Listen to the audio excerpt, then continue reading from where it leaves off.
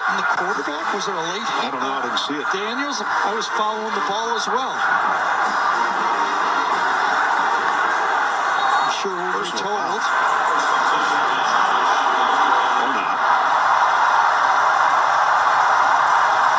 The passer, apparently the call, although we didn't get it from the referee. First down underway by penalty at the 42. Josh Williams in the lineup in the backfield for the Tigers. Daniels is going to throw it to him out in the flat. And Daniels gets about 5. Let's go back to that last play, the roughing the passer penalty. We couldn't figure out what it was. We just assumed.